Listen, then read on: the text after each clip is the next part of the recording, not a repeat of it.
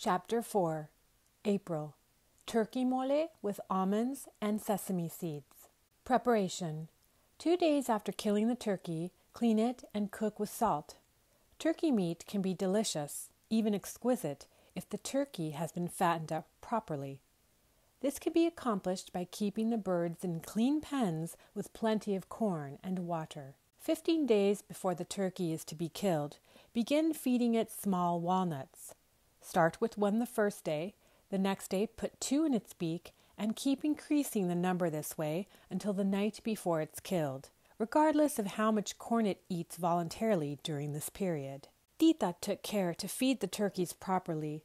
She wanted the feast to go well, for the ranch was celebrating an important event, the baptism of her nephew, first son of Pedro and Rosaura. This event warranted a grand meal with mole. She had a special set of earthenware dishes made for the occasion with the name Roberto on them, for that is what they had named the beautiful baby, on whom all the family and friends were lavishing gifts and attention, especially Tita, who, contrary to what she had expected, felt an immense tenderness toward the boy, completely overlooking the fact that he was the product of her sister's marriage to Pedro, the love of her life. She was really excited as she started to prepare the mole the day before the baptism.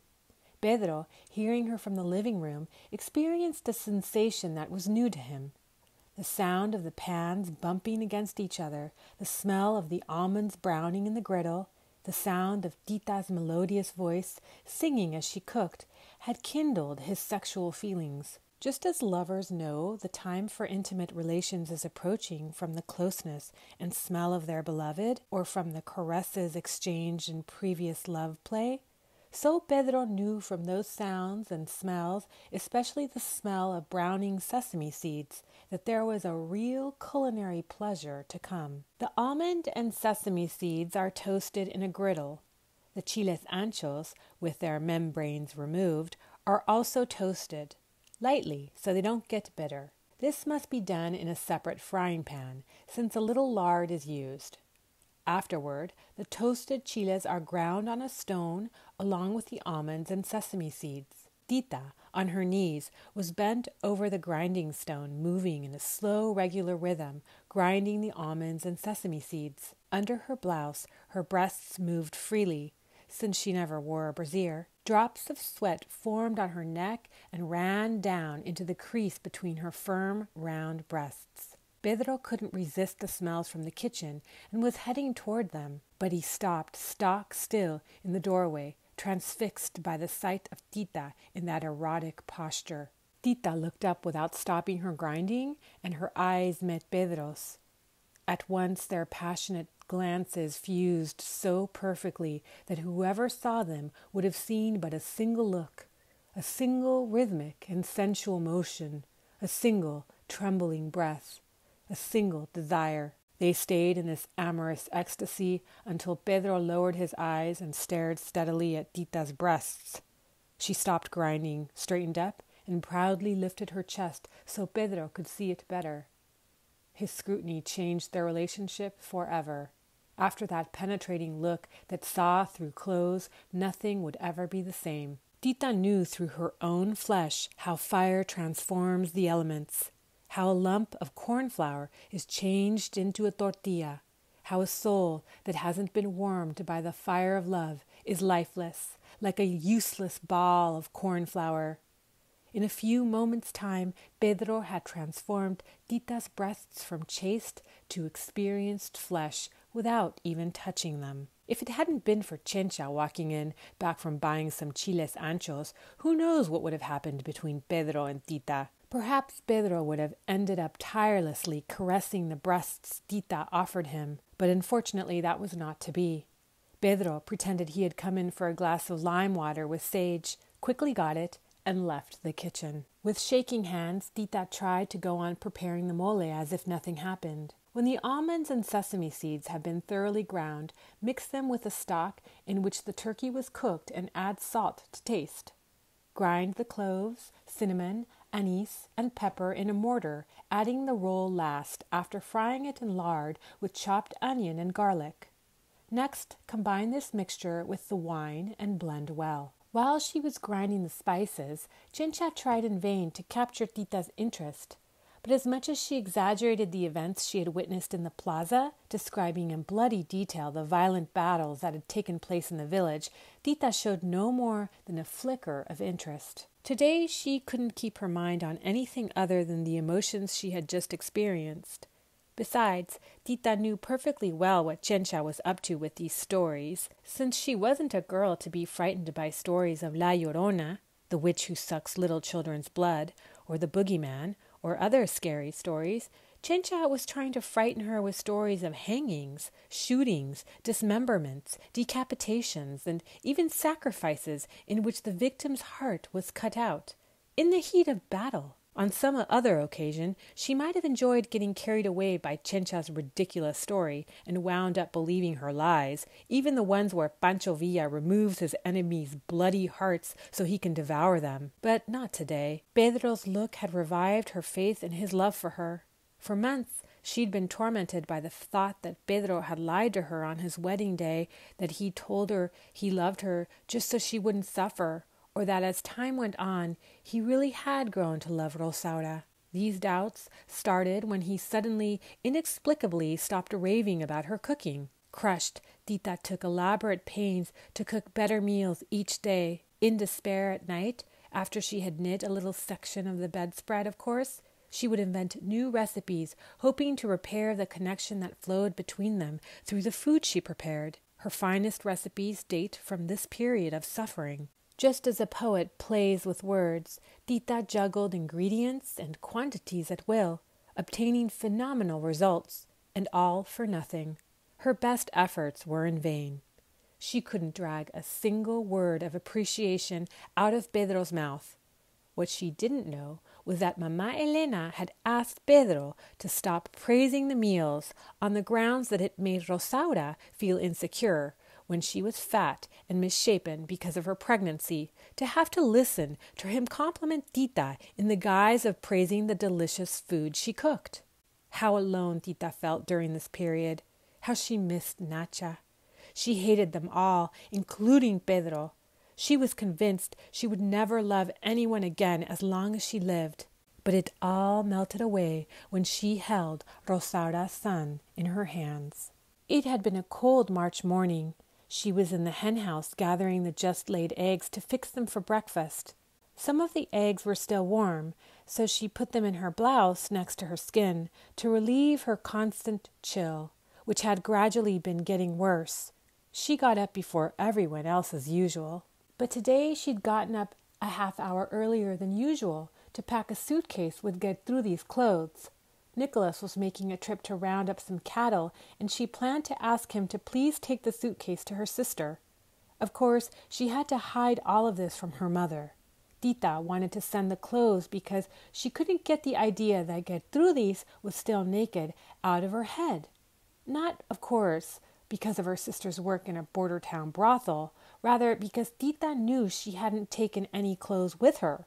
She thrust at Nicholas a suitcase of clothes and an envelope bearing the address of the den where he might find Gertrudis, and she went back to her chores. Soon she heard Pedro getting the carriage ready.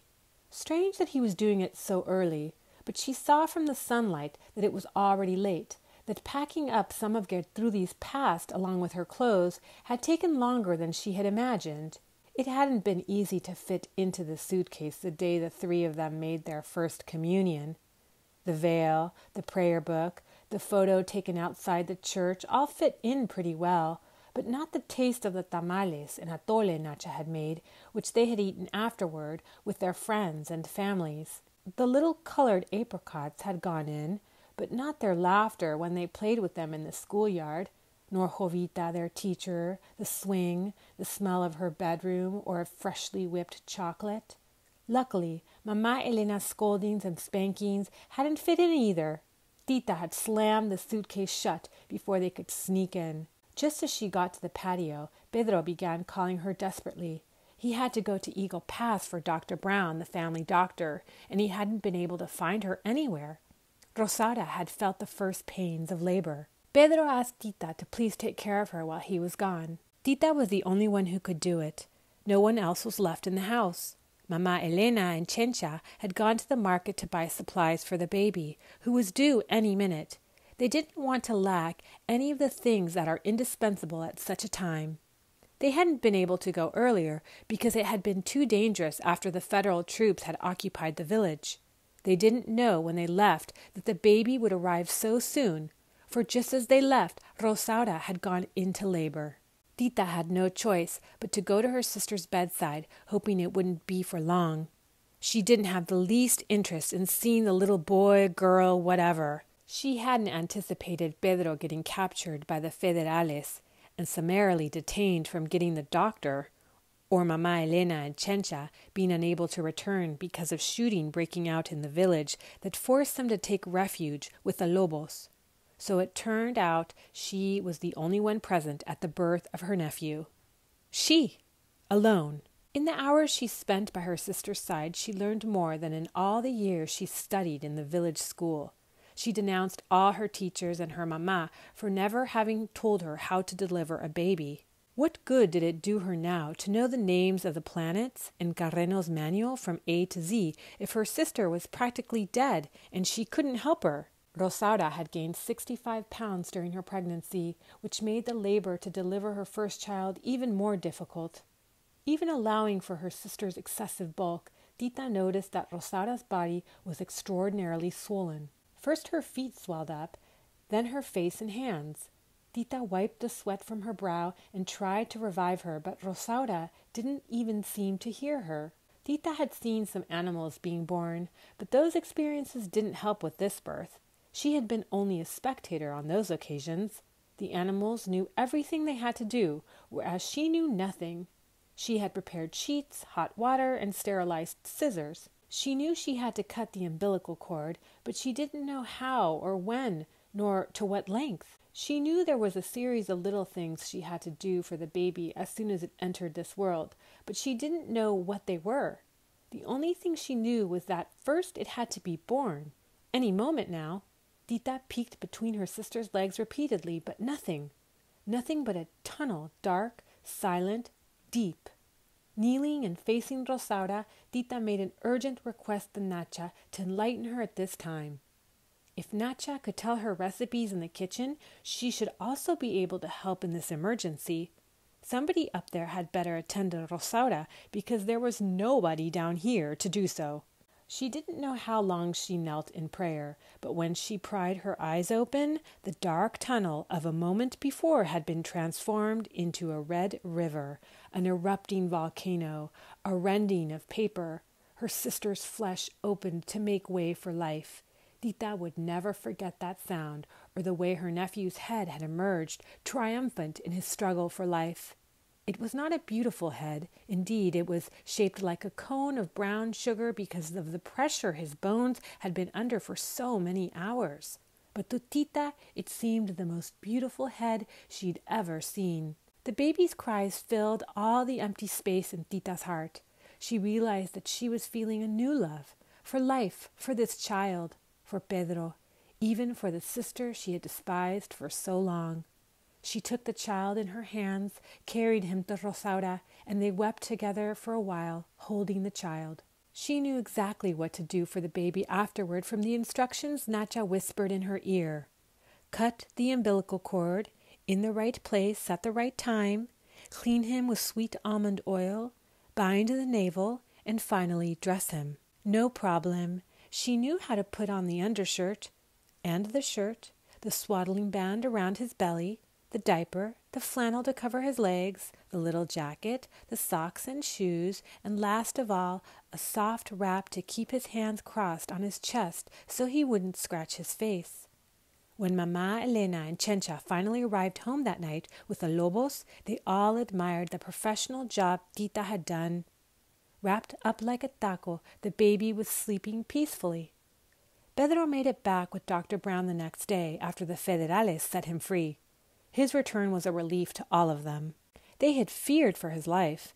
Now their only worry was Rosaura's health, since she was still swollen and was very weak. Dr. Brown examined her thoroughly. That was when they discovered how dangerous the birth had been. According to the doctor, Rosaura had suffered an attack of eclampsia that could have killed her. He was amazed that Tita had been able to assist at the birth so calmly and deliberately and under such unfavorable conditions. Well, who knows what really excited his admiration, whether it was just the way Tita had delivered the baby by herself, with no experience, or how the toothy little girl he remembered had become a beautiful woman without his having noticed. No woman had attracted him since the death of his wife. He was so amazed that Tita had been able to assist at the birth so calmly and deliberately and under such unfavorable conditions. Well, who knows what really excited his admiration, whether it was just the way Tita had delivered the little baby by herself with no experience, or how the toothy little girl he remembered had become a beautiful woman without his having noticed. No woman had attracted him since the death of his wife 5 years before. The pain of losing her practically as a newlywed had made him impervious to love all these years. What a strange sensation he felt when he looked at Tita. A tingling sensation ran through his body, rousing and quickening his sleeping senses. He looked at her as if he was seeing her for the first time. How lovely her teeth seemed now, assuming their true proportion within the perfect harmony of delicate features that formed her face. His thoughts were interrupted by Mama Elena's voice. "Doctor, won't it be too much trouble for you to come here twice a day until my daughter is out of danger?" "Oh, certainly not. First, it's my duty, and second, it's a pleasure to visit your lovely home." It was fortunate indeed that Mama Elena was so worried about Rosaura's health that she didn't see the way John Brown's eyes lit up with admiration when he looked at Tita, because if she had, she never would have opened the door of her home to him so confidently. Right now, the doctor didn't seem a problem to Mama Elena. Her only worry was that Rosaura didn't have any milk. Fortunately, they found a wet nurse in the village whom they hired to nurse the baby. One of Nacha's relatives. She had just had her 8th child and was grateful for the honor of feeding Mama Elena's grandson. For a month, she performed marvelously. Then one morning, while on her way to the village to visit her family, she was struck by a stray bullet from a battle between the rebels and the Federales and was mortally wounded. One of her relatives arrived at the ranch to bring them the news, just as Tita and Chencha were combining all the ingredients for the mole in a large earthenware pan.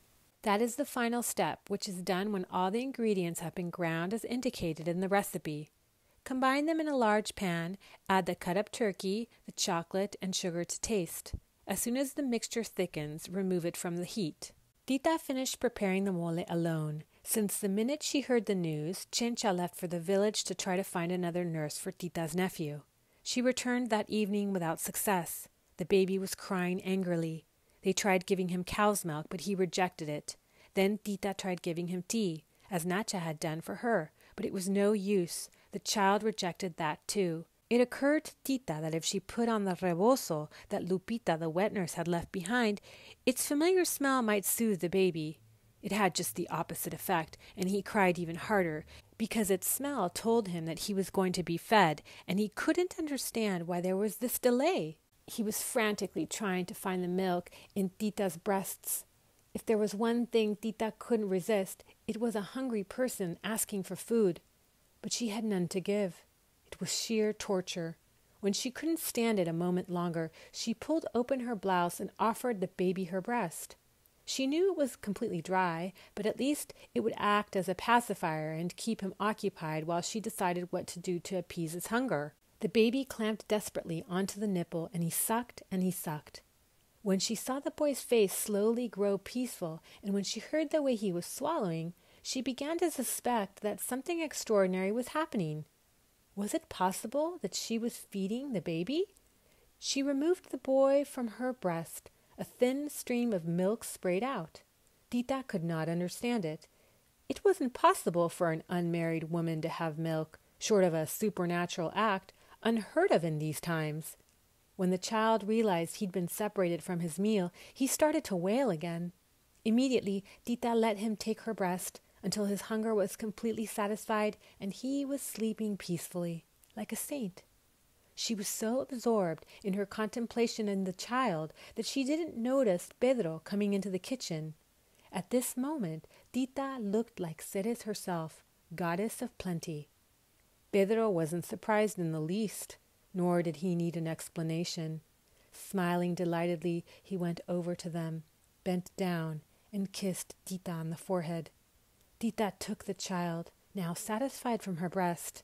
Then Pedro's eyes beheld a sight that he'd only glimpsed before through her clothing: Tita's breasts.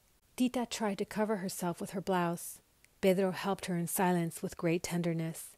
As he did, a succession of conflicting emotions took hold of them: love, desire, tenderness, lust, shame, fear of discovery. The sound of Mama Elena's footsteps on the wooden floor warned them of the danger in time. Tita finished adjusting her blouse properly, and Pedro moved away from her as Mama Elena came into the kitchen.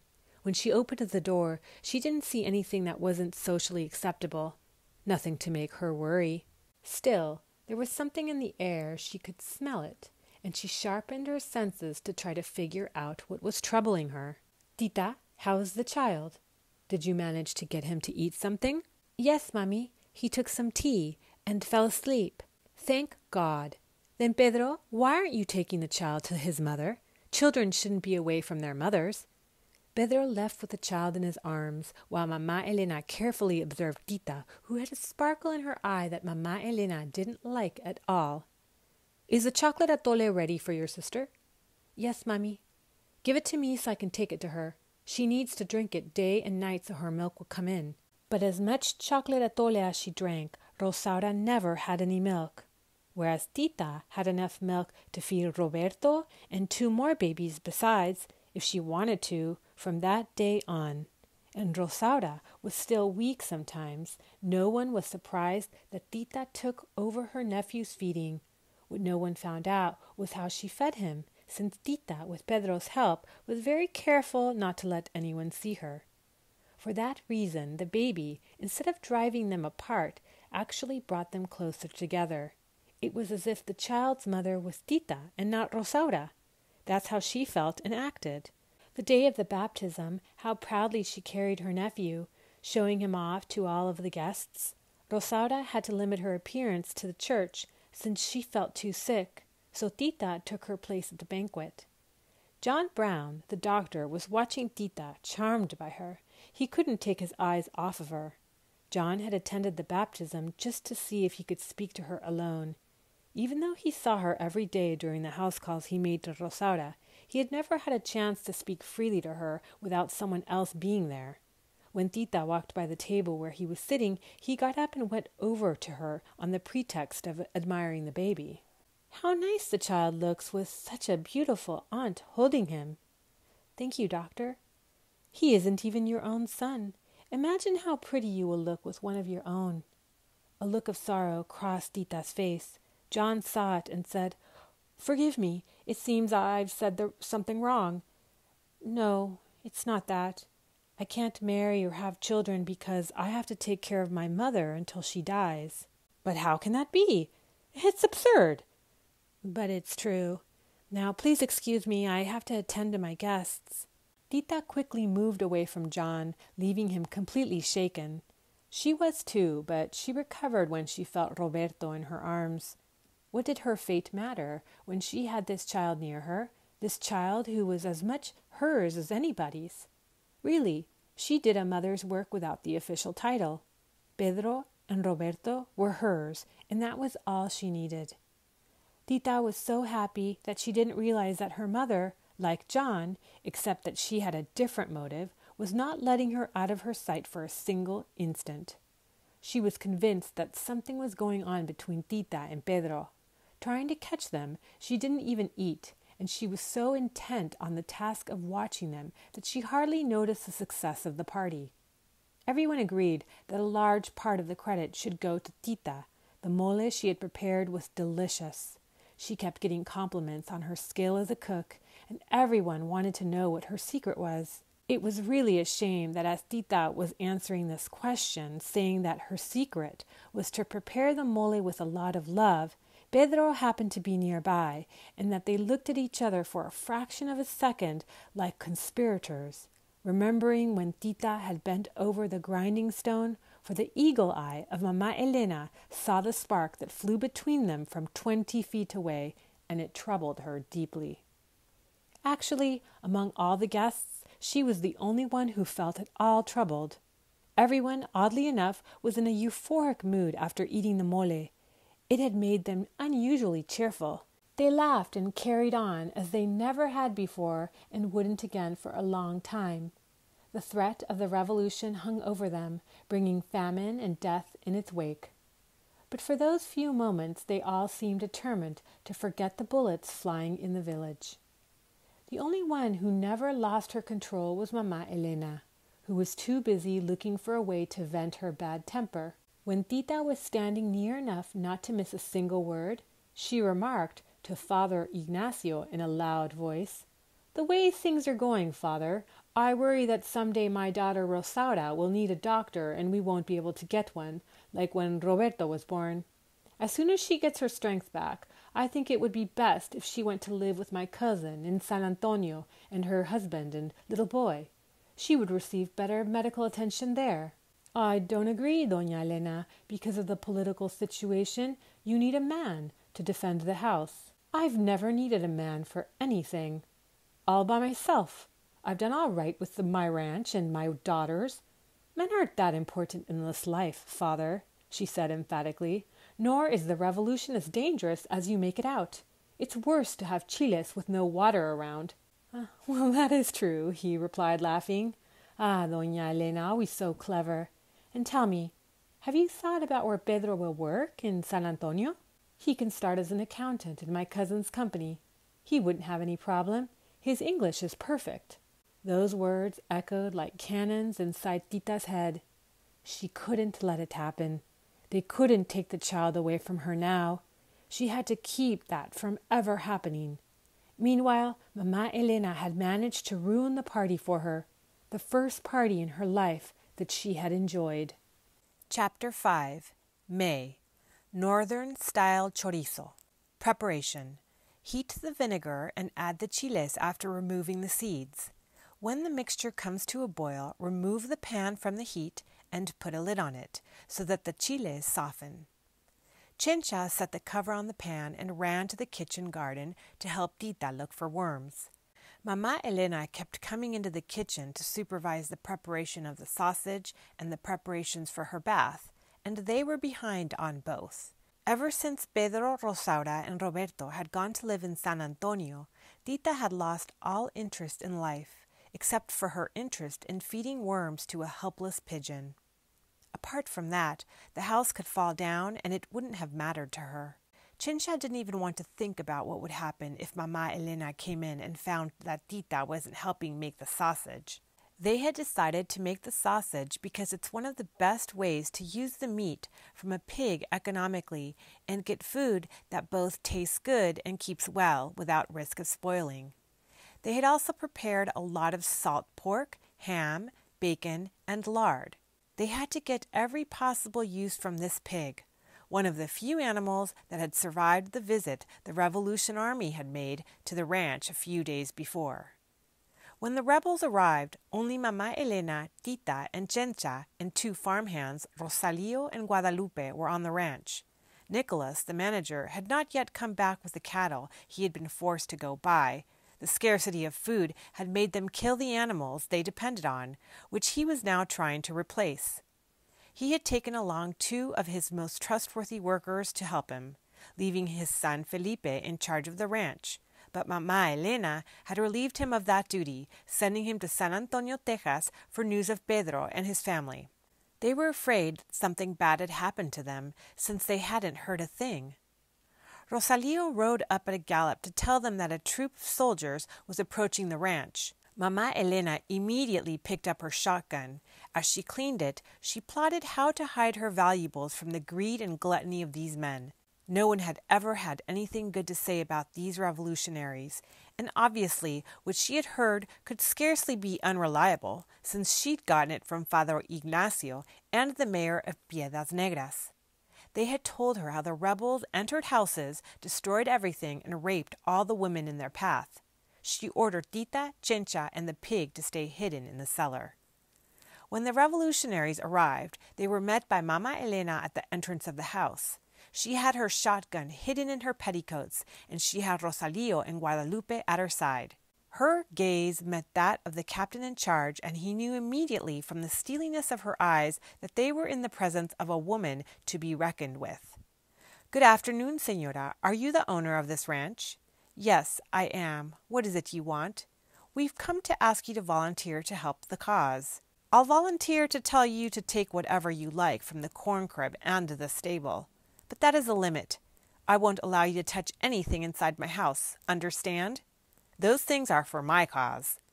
The captain laughed, snapped to attention, and answered her, "Understood, my general." This joke tickled all the soldiers, and they laughed heartily, but the captain could see you didn't fool around with Mama Elena. What she said was serious, very serious. Trying not to be intimidated by the fierce, domineering look he got from her, he ordered the soldiers to inspect the ranch. They didn't find much, a little corn for scattering and 8 chickens.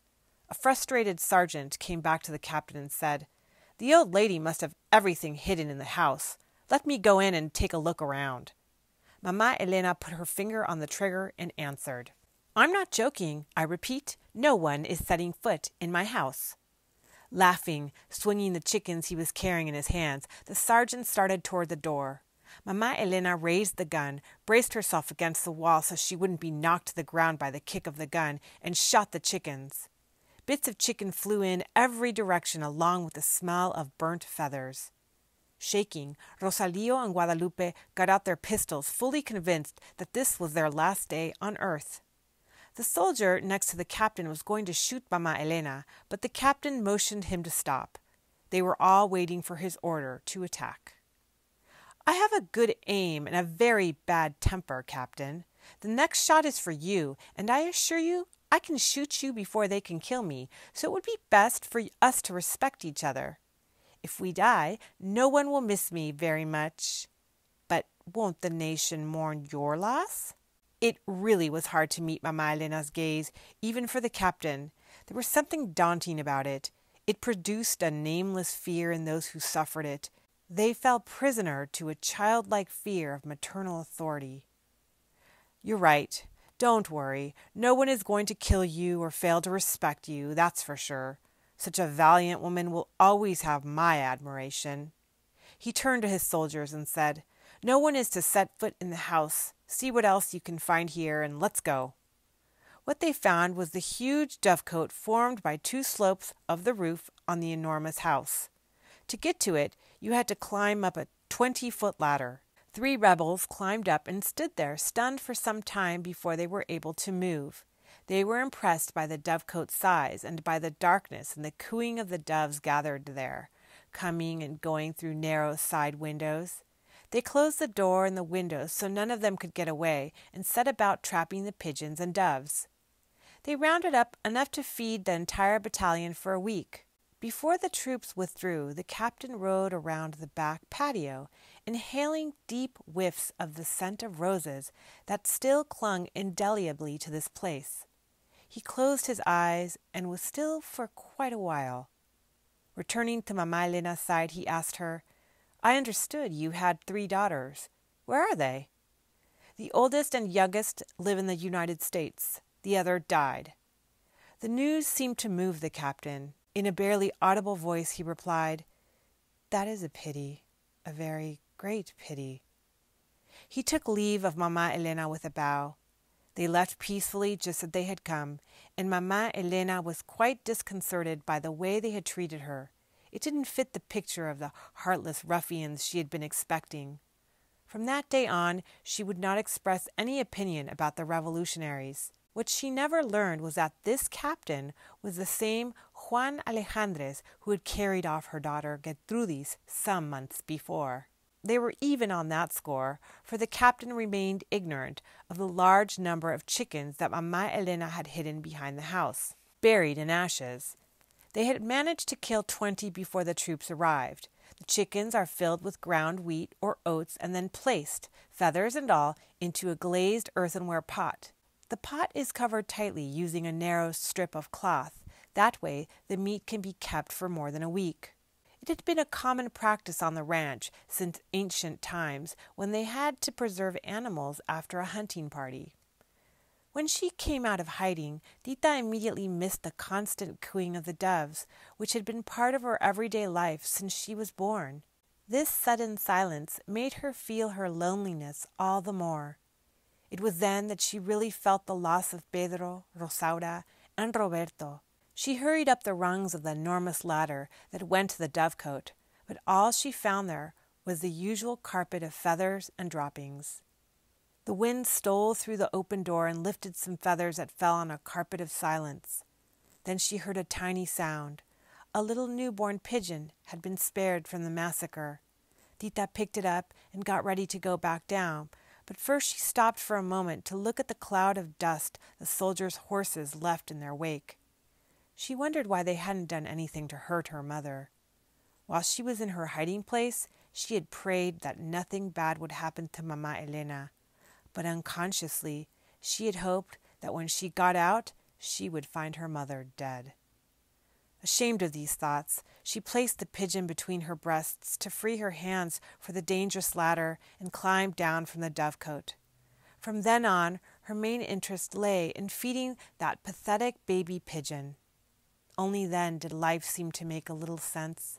It didn't compare with the satisfaction derived from nursing a human being, but in some way it was similar. The milk in her breasts had dried up overnight from the pain of her separation from her nephew. As she looked for worms, she kept wondering who was feeding Roberto and how he was eating. Those thoughts tortured her day and night. She hadn't been able to sleep for a whole month. The only thing she accomplished during this period was to quintuple the size of her enormous bedspread. Chencha came to shake her out of her rueful thoughts. She gave her a few pushes to get her into the kitchen. She sat her down in front of the stone metate and set her to grinding the spices with the chiles. To make this process easier, it helps to add a few drops of vinegar from time to time as you're grinding. Last of all, mix the meat, finely chopped and ground, with the chiles and spices, and let the mixture rest for a while, preferably overnight. They had barely begun their grinding when Mama Elena came into the kitchen asking why the tub for her bath had not been filled. She didn't like to bathe too late, or her hair wouldn't dry properly. Preparing Mama Elena's bath was quite a ceremony. The water had to be heated with lavender flowers, Mama Elena's favorite scent. Then this decoration had to be strained through a clean cloth and a few drops of aguardiente added to it. Finally, she had to carry buckets of hot water, one after another, to the dark room, a small room at one end of the house next to the kitchen.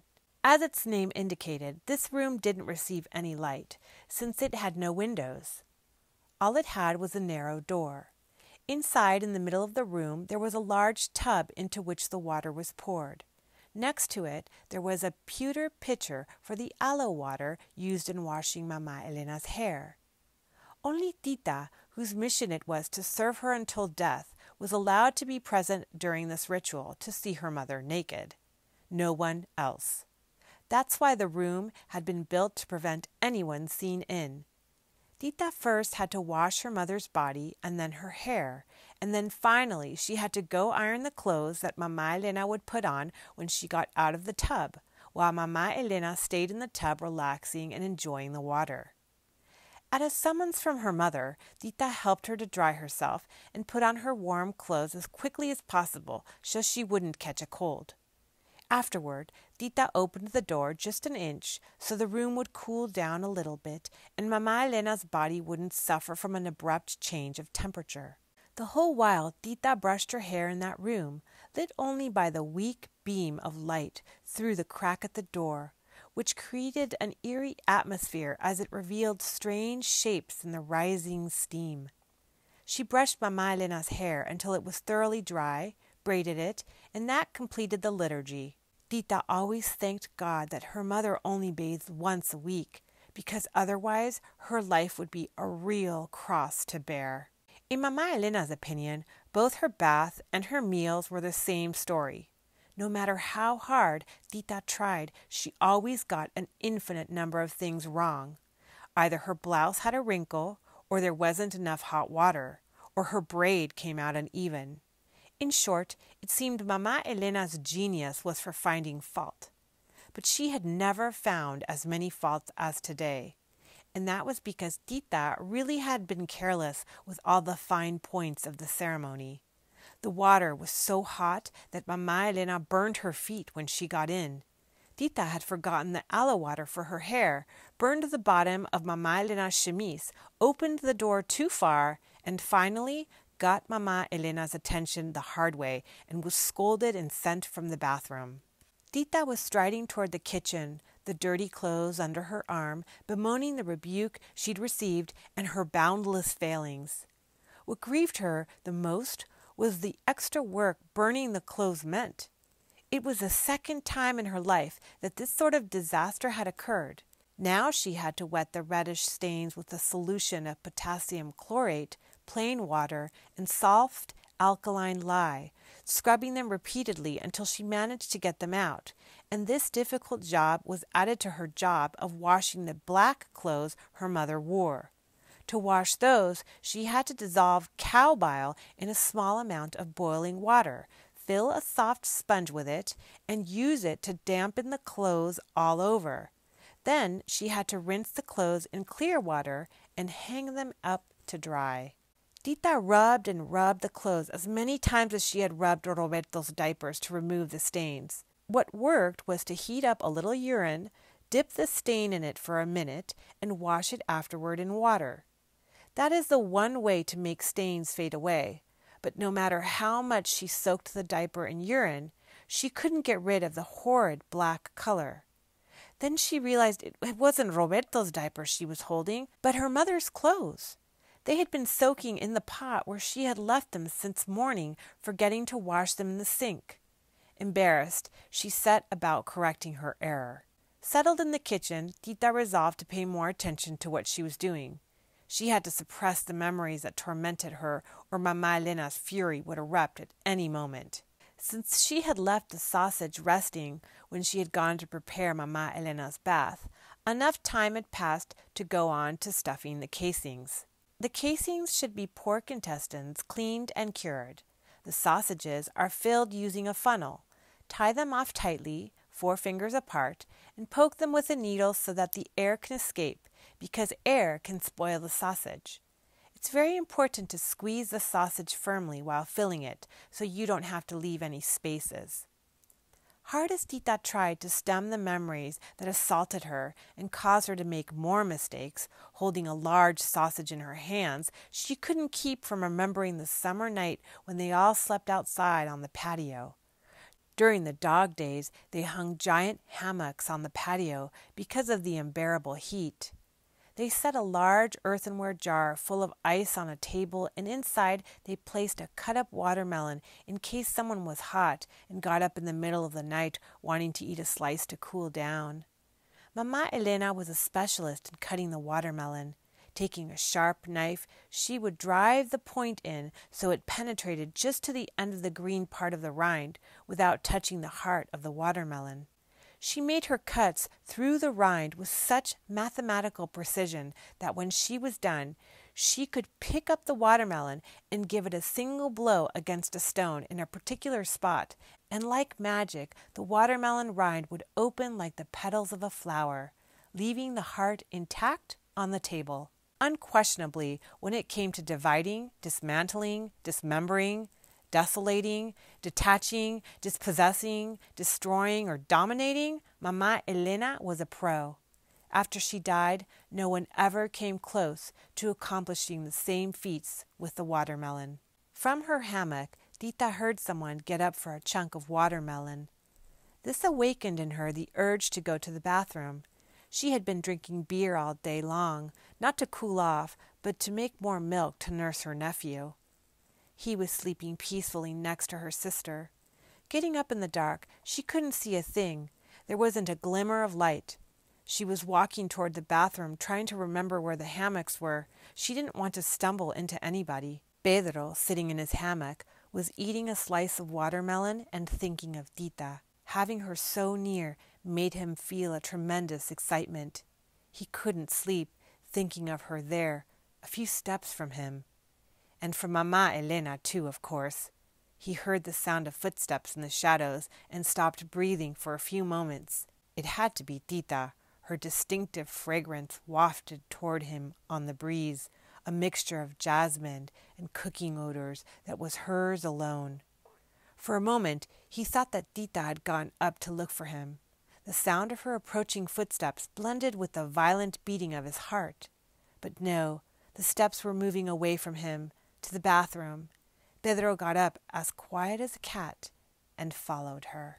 Tita was surprised to feel someone pull her toward him and cover her mouth, but she realized who it was immediately and didn't offer any resistance as the hand first slid down her neck to her breasts and then explored her entire body.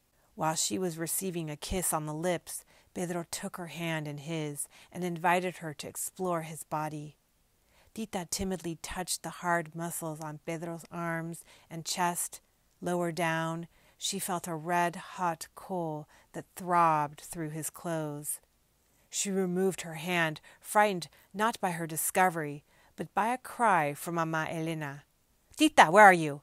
"Right here, Mommy. I'm going to the bathroom."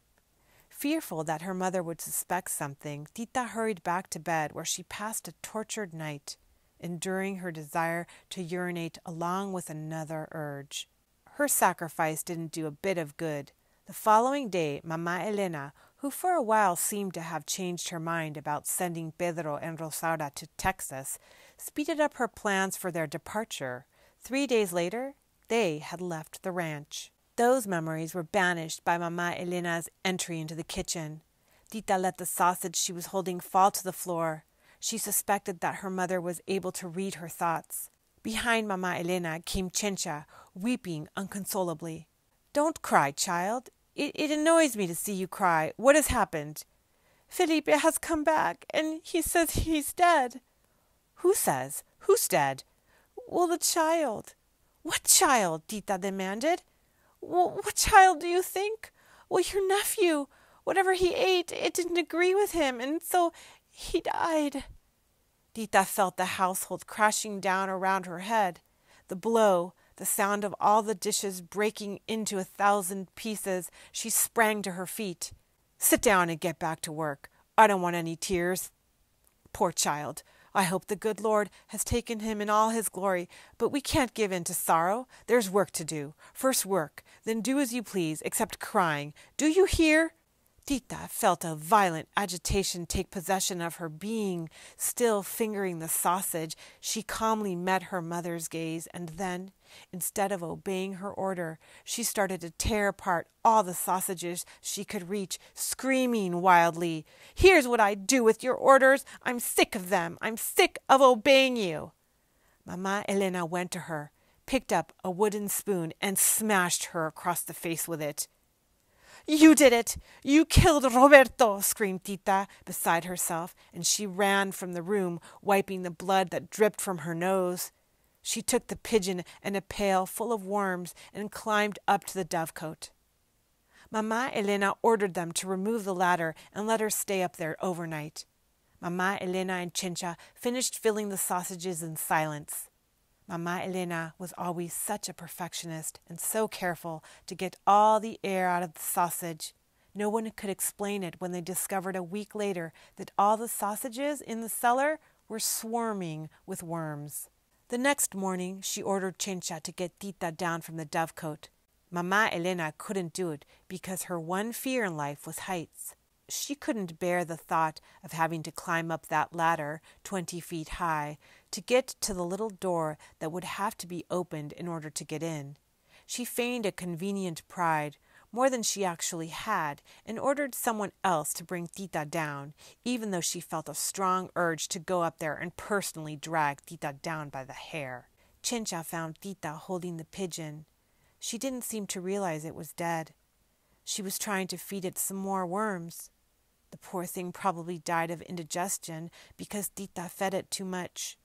Tita looked up, her eyes vacant, and stared at Chencha as if she had never seen her before. Chincha came down saying Tita was acting like a crazy person and refused to leave the dovecote. Fine, if she's acting crazy, then I'm going to put her in an asylum. There's no place in this house for maniacs. And without a moment's delay, she sent Felipe for Dr. Brown to take Tita to an insane asylum. The doctor arrived, listened to Mama Elena's version of the story, and set off up the ladder to the dovecote. He found Tita naked, her nose broken, her whole body covered with pigeon droppings. A few feathers were clinging to her skin and hair. As soon as she saw the doctor, she ran to the corner and curled up in a fetal position. No one knew how much she told Dr. Brown during the hours he spent there, but toward dark he brought Tita down, now dressed, and she got into his carriage and drove off with him. Chincha, weeping, was running alongside the carriage as they left and barely managed to toss into Tita's shoulders the enormous bedspread she had knit during her endless nights of insomnia. It was so large and heavy it didn't fit inside the carriage. Tita grabbed it so tightly that there was no choice but to let it drag behind the carriage like the huge train of a wedding gown that stretched for a full kilometer. Tita used any yarn she happened to have in her bedspread, no matter what the color, and it revealed a kaleidoscope combination of colors, textures, and forms that appeared and disappeared as if by magic in the gigantic cloud of dust that rose up behind it. Chapter 6. June. A recipe for making matches. Preparation. The gum arabic is dissolved in enough hot water to form a paste that is not too thick. When the paste is ready, the phosphorus is added and dissolved into it, and the same is done with the potassium nitrate. Then enough minium is added to color the mixture. Tita watched in silence as Dr. Brown completed these procedures. She was sitting by the window of the doctor's little laboratory in back of the patio behind his house. The light that filtered in through the window struck her shoulders and provided a faint sensation of warmth, so slight it was almost imperceptible. A chronic chill kept her from feeling warm, in spite of being covered with her heavy woolen bedspread. One of her greatest interests was still working on the bedspread each night with yarn John had bought for her. Of the whole house, this was the place they both liked best. Tita had discovered it the week she arrived at Dr. Brown's. John, ignoring Mama Elena's order, had not put Tita in a madhouse, but had taken her to live with him. Tita would never be able to thank him enough. In a madhouse, she might have become truly insane. But here, with John's warmth toward her in word and manner, she felt better each day. Her arrival there was like a dream. Among the blurry images, she remembered the terrible pain she felt when the doctor had set her broken nose. Afterward, John's large, loving hands had taken off her clothes and bathed her and carefully removed the pigeon droppings from her body, leaving her clean and sweet-smelling. Finally, he gently brushed her hair and put her in a bed with starched sheets. Those hands had rescued her from horror, and she would never forget it. Someday, when she felt like talking, she would tell John that. But now she preferred silence. There were many things she needed to work out in her mind, and she could not find the words to express the feelings seething inside her since she left the ranch. She was badly shaken. The first few days, she didn't even want to leave her room. Her food was brought to her there by Katie, a 70-year-old North American woman who, besides being in charge of the kitchen, also took care of Alex, the doctor's little boy, whose mother had died when he was born. Tita heard Alex laughing and running in the patio, but she felt no desire to meet him. Sometimes Tita didn't even taste her food, which was bland and didn't appeal to her. Instead of eating, she would stare at her hands for hours on end. She would regard them like a baby, marveling that they belonged to her. She could move them however she pleased, yet she didn't know what to do with them other than knitting. She had never taken the time to stop and think about these things. At her mother's, what she had to do with her hands was strictly determined. No questions asked. She had to get up, get dressed, get the fire going in the stove, fix breakfast, feed the animals, wash the dishes, make the beds, fix lunch, wash the dishes, iron the clothes, fix dinner, wash the dishes, day after day, year after year. Without pausing for a moment, without wondering if this was what she wanted. Now, seeing her hands no longer at her mother's command, she didn't know what to ask them to do. She had never decided for herself before. They could do anything or become anything. They could turn into birds and fly into the air. She would like them to carry her far away, as far as possible. Going to the window facing the patio, she raised her hands to heaven. She wanted to escape from herself, didn't want to think about making a choice, didn't want to talk again. She didn't want her words to shriek her pain. She yearned with all her soul to be borne off by her hands. She stood that way for a while, looking at the deep blue of the sky around her motionless hands. Tita thought the miracle was actually occurring when she saw her fingers turning into a thin cloud rising to the sky. She prepared to ascend, drawn by a superior power, but nothing happened. Disappointed, she discovered that the smoke wasn't hers. It originated in a small room at the far end of the patio. Its chimney was emitting such a pleasant and familiar aroma that she opened the window to inhale it more deeply. Eyes closed, she saw herself beside Nacha on the kitchen floor making corn tortillas. She saw the pan where the most delicious casserole was cooking, and next to it, the beans just coming to a boil. Not even hesitating, she decided to go see who was cooking. It couldn't be Katie. The person who produced this kind of smell really knew how to cook. Never having laid eyes on her, Tita felt she knew this person, whoever she was. She strode across the patio and opened the door. There she met a pleasant woman around 80 years old. She looked a lot like Nacha. A thick braid was wound around her head, and she was wiping the sweat from her brow with her apron. Her features were plainly Indian. She was making tea in an earthenware pan. She looked up and smiled kindly, inviting Tita to sit down next to her. Tita did so. The woman immediately offered her a cup of the delicious tea. Tita sipped it slowly, drawing maximum pleasure from the aroma of the herbs, familiar and mysterious. How welcome its warmth and flavor! She stayed with the woman for a little while. The woman didn't speak either, but it wasn't necessary. From the first, they had established a communication that went far beyond words.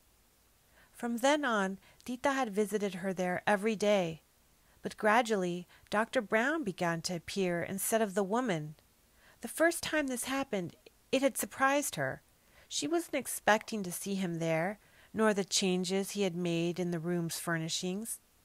Now the room contained many pieces of scientific equipment, test tubes, lamps, thermometers, and so on. The little stove no longer occupied a central place. It had been relegated to a tiny spot in the corner of the room. Moving it was not right, she felt, but since she did not want her lips to emit a single sound, she saved that opinion for later as well as her questions about the whereabouts and identity of the woman. Besides, she had to admit that she also enjoyed John's company a good deal. There was just one difference. He did speak to her as he worked, but instead of cooking, he was testing theories scientifically.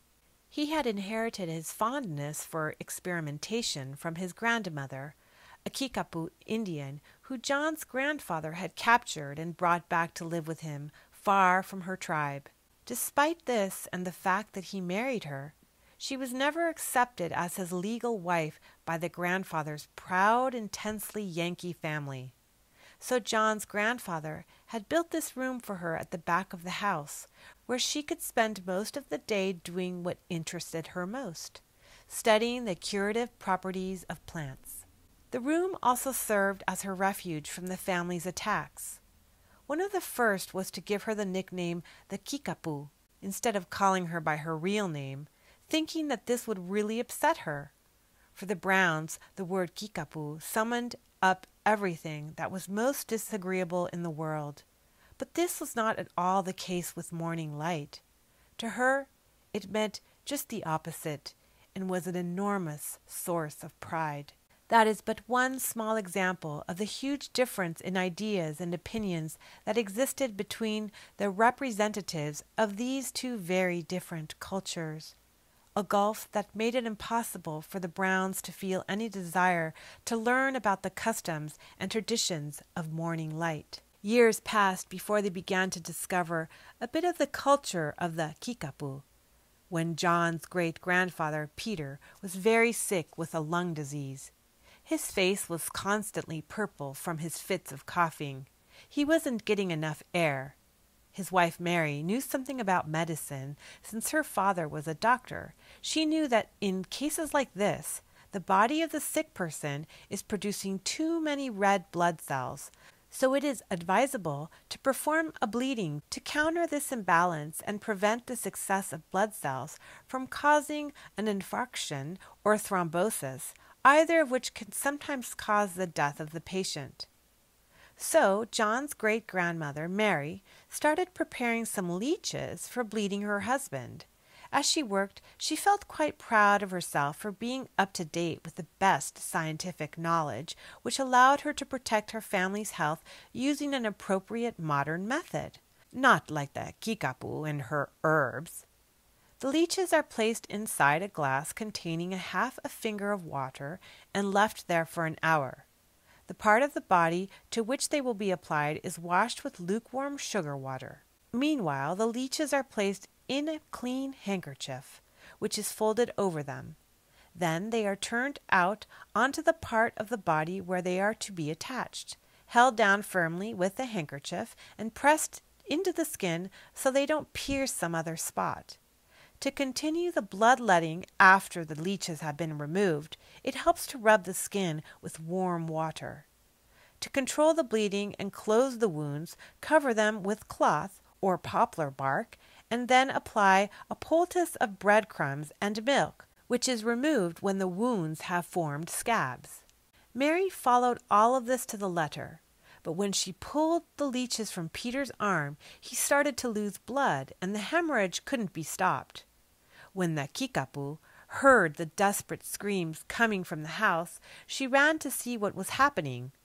As soon as she went to the sick man and placed one of her hands on his wounds, the bleeding stopped. His family was absolutely astounded. Then she asked if they would please leave her alone with the sick man. After what they had just seen, no one dared say no. She spent the entire afternoon at her father-in-law's bedside, singing strange melodies and applying curing herbs wreathed in the smoke of the copal and incense she burned. It was well into the night before the bedroom door opened and she came out, a cloud of incense surrounding her. Behind her appeared Peter, completely restored. After that, the Kickapoo was their family doctor. Within the North American community, she was widely accepted as a miracle healer. John's grandfather wanted to build a much larger room for her to carry on her investigations, but she didn't want one. In the whole house, she couldn't have a better place than her little laboratory. In her laboratory, John had passed most of his childhood and adolescence. He stopped visiting it when he entered the university because the modern medical theories he was learning there were in strong opposition to his grandmother's theories, to everything he had learned from her. As medical research progressed, John remembered his grandmother's teachings and the initiation she had given him in medicine. Now, after years of work and study, he had returned to her laboratory. He was convinced that only there would he find the most advanced medicine. If he could scientifically prove all the miracle cures Morning Light had accomplished. Tita loved to watch him work. With him, there were always things to learn and discover, like now, when he was making matches and conducting class on phosphorus and its properties at the same time. Phosphorus was discovered in 1669 by Brandt, a Hamburg chemist who was looking for the philosopher's stone. He believed that metal could be transmuted into gold by mixing it with extract of urine. Using this method, he obtained a luminous substance that burned with an intensity such as had never been seen before. For a long time, phosphorus was obtained by vigorously heating the residue from evaporating urine in an earth retort, the neck of which was submerged in water. Today, it is extracted from the bones of animals, which contained phosphoric acid and lime. Talking didn't make the doctor careless in his preparation of the matches. He had no trouble separating mental and physical activities. He could philosophize about even the most profound aspects of life without his hands pausing or making a mistake. While he was talking to Tita, he kept on making matches. Now that we have the phosphorus mixture, the next step is to prepare the cardboard for the matches. Dissolve a pound of potassium nitrate in a pound of water, stir in a little saffron to add color, and dip the cardboard in this solution. When it dries, cut the cardboard into narrow strips and place a little of the phosphorus mixture on the end of each strip. Allow the matches to dry, buried in sand. While the strips were drying, the doctor showed Tita an experiment. While phosphorus doesn't combine with oxygen to burn at ordinary temperatures, it does burst into flame very rapidly at an elevated temperature. Watch. The doctor placed a small amount of phosphorus in a tube that was closed at one end and full of mercury. He melted the phosphorus by holding the tube over the flame of the candle. Then, using a small bell jar containing oxygen, he transferred the gas to the jar very, very slowly. When the oxygen reached the top of the jar, where it encountered the melted phosphorus, an explosion occurred, brilliant, instantaneous, like a flash of lightning. As you see, within our bodies, each one of us has the elements needed to produce phosphorus. And let me tell you something I've never told a soul. My grandmother has a very interesting theory. She said that each of us is born with a box of matches inside us, but we can't strike them all by ourselves. Just as in the experiment, we need oxygen and a candle to help. In this case, the oxygen, for example, would come from the breath of the person you love. The candle could be any kind of food, music, caress, word, or sound that engenders the explosion that lights one of the matches. For a moment, we are dazzled by an intense emotion. A pleasant warmth grows within us, fading slowly as time goes by, until a new explosion comes along to revive it. Each person has to discover what will set off those explosions in order to live, since the combustion that occurs when one of them is ignited is what nourishes a soul. That fire, in short, is its food.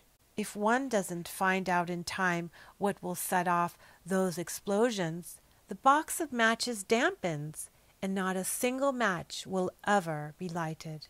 If that happens, the soul flees from the body and goes to wander among the deepest shades, trying in vain to find food to nourish itself, unaware that only the body it left behind, cold and defenseless, is capable of providing that food. How true these words were! Nobody knew it better than she. Unfortunately, she had to admit that her own matches were damp and moldy. No one would ever be able to light another one again. And the saddest thing was that she knew what set off her explosions, but each time she managed to light a match, it had persistently been blown out. As if reading her thoughts, John went on, "That's why it's important to keep your distance from people who have frigid breath. Just their presence can put out the most intense fire, with results we're familiar with. If we stay a good distance away from those people, it's easier to protect ourselves from being extinguished." Taking one of Tita's hands in his, he added simply, There are many ways to dry out a box of damp matches, but you can be sure there is a cure. Tita felt tears run down her face. Gently, John dried them with his handkerchief. You must of course take care to light the matches one at a time. If a powerful emotion should ignite them all at once, they would produce a splendor so dazzling that it would illuminate far beyond what we could normally see, and then a brilliant tunnel would appear before our eyes, revealing the path we forgot the moment we were born, and summoning us to regain the divine origin we had lost. The soul ever longs to return to the place from which it came, leaving the body lifeless. Ever since my grandmother died, I have been trying to demonstrate this theory scientifically. Perhaps some day I will succeed. What do you think? Dr. Brown remained silent to give Tita time to say something if she wished, but she was as silent as stone. Well, I mustn't bore you with my talk. Let's take a break, but before we go, I'd like to show you a game my grandmother and I used to play. We spent most of the day here, and she taught me her secrets through games. She was a quiet woman, like you, sitting in front of her stove, her heavy braid wrapped around her head. She was always able to read my thoughts. I wanted to learn how to do it, so after much begging, she gave me my first lesson. She would write a sentence on the wall, using some invisible substance, without my seeing. When I looked at the wall at night, I would find out what she had written. Do you want to try it? From what he'd said, Tita realized that the woman she'd sat with so often was John's dead grandmother. Now she didn't need to ask him. The doctor took a piece of phosphorus in a rag and gave it to Tita.